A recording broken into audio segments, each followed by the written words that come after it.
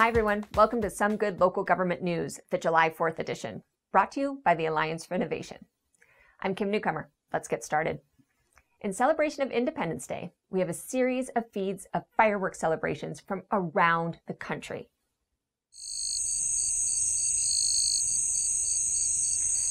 Yeah, that's right. I guess fireworks are pretty much canceled this year. But with that in mind, we're sharing some examples of why you may actually be thankful to forego the fireworks show this year. Now, keep in mind, no animals were harmed in the making of this episode. And I think that's true for humans too.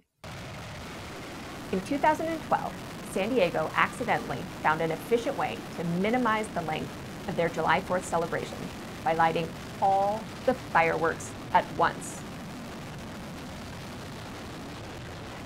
Accident or not, that was amazing. You know, fireworks aren't only for July 4th. What about New Year's?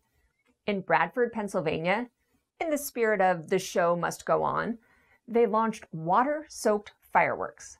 But here's the thing, they actually only make it so far before plummeting to the ground and exploding. What boggles my mind is how many people still aren't running away. That's all for today.